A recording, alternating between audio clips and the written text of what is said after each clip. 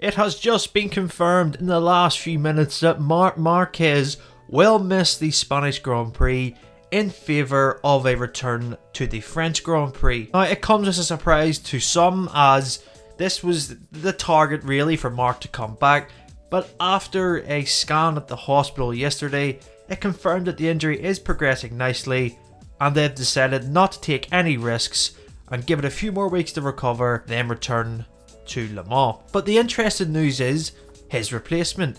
It isn't Stefan Bradl, it is World Superbike rider and of course former MotoGP rider Iker Lecuona. Now, this will be a very interesting time for Iker to jump from a World Superbike to a MotoGP bike, and of course it is the Honda, and let's see how he gets on. It'll be a very interesting prospect. I think he'll impress, I think he'll be up to speed quite quickly, but let's just see how this is, as it is a big opportunity for him to show people why he should be in the MotoGP grid. And also there is the factor in regards to Marc Marquez about his FIM appeal.